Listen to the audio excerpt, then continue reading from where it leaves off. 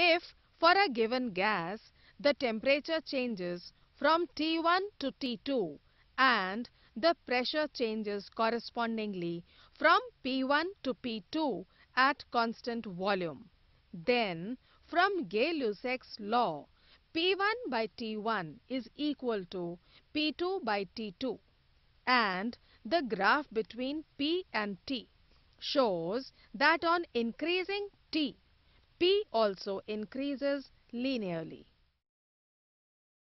However, the experimental graph between P and T shows some deviation from the straight line graph, but the deviation is much pronounced at low temperature. However, at a high temperature, the experimental and theoretical graphs are found to be in close agreement with each other.